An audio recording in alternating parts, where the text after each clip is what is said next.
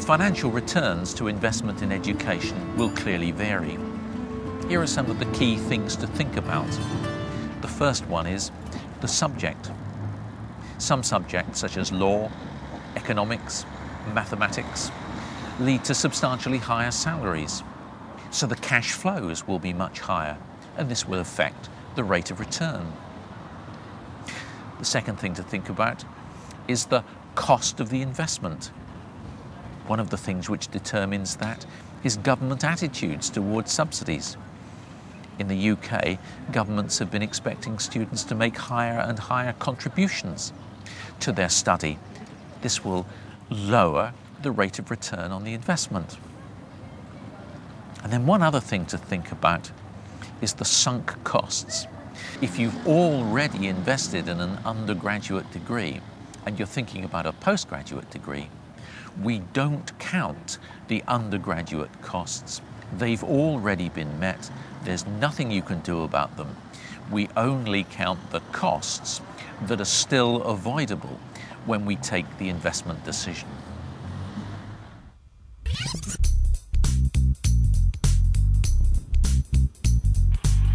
In the south of England, a farmer is facing similar questions about investment.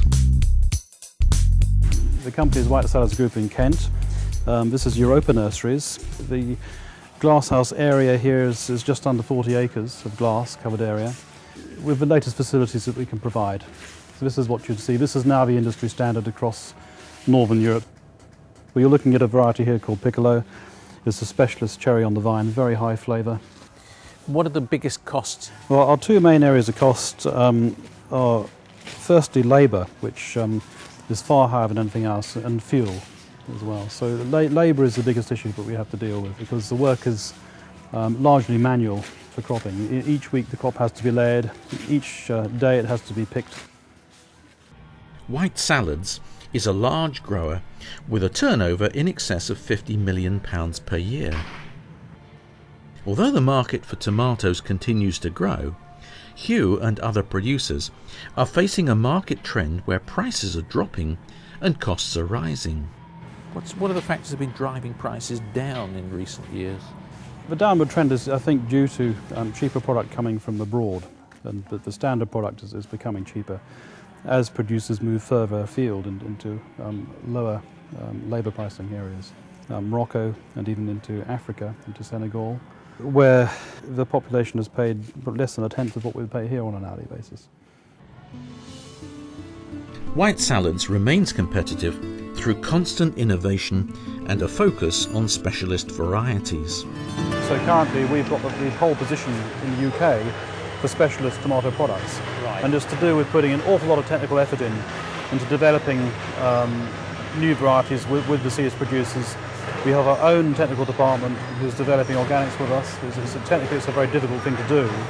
And that gives us a little bit of an entry barrier to other people.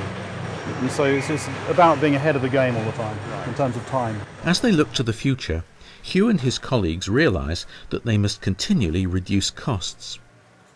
His highest costs are in the labour required to tend the plants and pick the fruit at moment of ripeness. For this, he relies on skilled labourers from the UK, Central and Eastern Europe. Yeah, we've got a very big wages bill, highly labour intensive. And we will need to automate, there's no question about that. Yeah. We will have to automate. Automation is possible now with emerging technologies in agricultural robotics.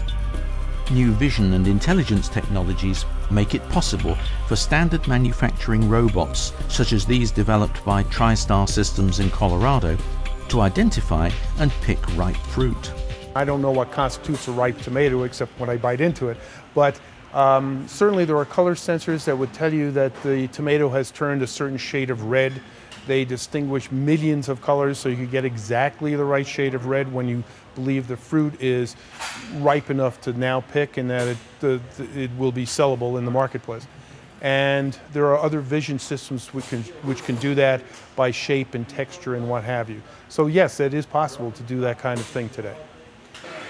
Robots have been used very successfully to reduce costs in high-tech manufacturing and are likely to play important roles in agriculture. We found recently, which was not true just 2 years ago, that people that grow produce and package it in mixed salad mixes or package it for the consumer in the marketplace are now faced with a growing labor shortage. It's very hard for them to get people to work in the fields to do this, so it's now become economically viable for these people to consider automation. In fact, it probably is necessary. Sometimes investment decisions are made for the purpose of increasing output. But sometimes, as here, the main purpose is to try to reduce labour costs. It's about cost reduction. But it will cost about £6 million to buy the machinery. Is it worthwhile?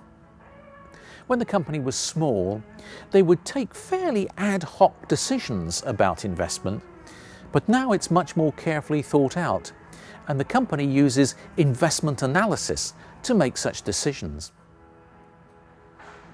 This analysis requires some assumptions. The feeling is that the machinery will have to pay for itself within 10 years. Technology is changing so fast that they can't look beyond that period. And the assumption is going to be that by the end of that 10-year period, the scrap value of the machinery will be zero.